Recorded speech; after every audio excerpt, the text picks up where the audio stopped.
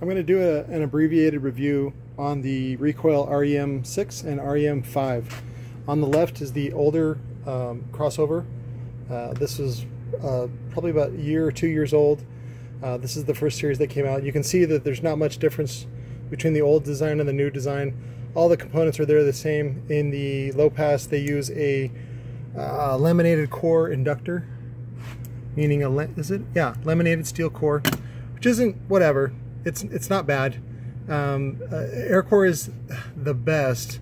What really an air core has is the highest saturation point, meaning it can take more power, but it doesn't sound any better. So if that makes a difference, there's a lot of ghost whispering when it comes to passive crossovers, and what you'll find out in real life is that it's the more simple the better. So this is a pretty simple layout. This is a 12 dB high pass, 12 dB low pass, and then it has tweeter options that just run through a resistor. I hate that they do this, but again, you got to make it for dummies. The plus dB is not really plus dB, 2 decibels. What it really is just making it no resistors. So it's naturally that sensitive. The correct way to do it would be 0 dB, which is the loudest, and then you do -2 and then -4, but whatever. Regular screw terminals that are marked both on the PCB and on the cover. So this is the new cover, this is the old cover, whatever, doesn't really make a difference. So this is the REM 6.5. I'll go ahead and just do a sweep. I haven't broken them in or anything like that. Again, these are mids. They're not going to play bass, so they're not meant for that. I'll also do a sweep on the tweeter.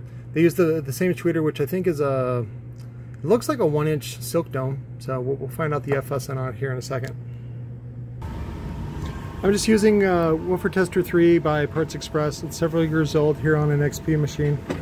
As you can see here, the FS, it'll probably drop down to 55, but again, you shouldn't cross it anything below 100 hertz. So typically I do 120 to give them a little better power handling. And that's the 6.5. On the tweeter we got, looks like about 1600 hertz, which is, fine. Should cross up at about 3.5K or higher. I'd have to figure out the components on the crossover to see what they did at, but typically for mids and tweeters you want to go 1 octave above the FS, if not a little higher, just so you have a good balance of power handling, because that's really the downfall for mids and tweeters is they're super sensitive, but they, people overpower the shit out of them. So, but that's just a quick review. You know what? Fuck, I got to do the 5 1/4 real quick. Let me do the 5 1/4 sweep. So as suspected, the FS on the 5 1/4 is higher. It's at about 80 hertz. So again, smaller drivers like that benefit from crossing up higher. So I would cross those up at probably 200 hertz without any problems. I mean, if you only can fit what you can fit in your car. 5 1/4s are good to use with an adapter when, like, if you have a Ford and you use 5x7s and 5x7s aren't available, or you want components. And the great thing about a situation like that is that you can modify the adapter to put 2 tweeters if you want more tweet. So when you do use 2 tweeters, you don't want to use the same crossover. You want to use a separate crossover, and that's why a lot of times on these, can't remember, I never tested them. I wasn't sure if there was problems with them, but somebody had reported a problem with the original Recoil one. So what I did was I ended up just swapping out with a 3.3 microfarad cap on the tweeter, and that's it. And then you let the mid roll off naturally, and then the tweeter comes in at about 6K at 6 dB, which ends up in real world about 3K, which is about what it does anyway. So, but that's my quick review on these. Again, these are great speakers. They're super affordable. I think the 6.5s are only $40 a pair shipped, which is amazing for a speaker like this, because again, it gets sold for, I think typically something like this goes for about $129, $130, up to $200 at Best Buy or some other retail outlet.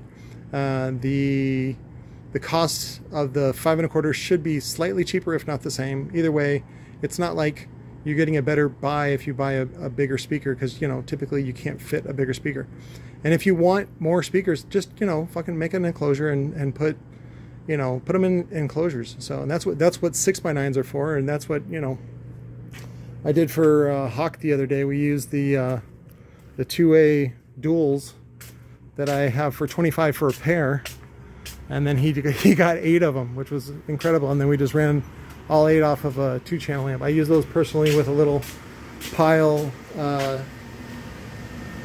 Class T chip amp, 2x15 watts, but I like it because it has bass and treble controls. That's it. So, and that also powers a subwoofer. But anyways, I love you guys. Check out those things. I'll put the link on for this as well, to the Amazon store. Just check on the Amazon store every once in a while. Everything got shipped out of the warehouse, so it's not like they're at the warehouse. And again, I do have some stuff here if you want something right away. I'll give it to you for the same price. So, love you. Talk to you later.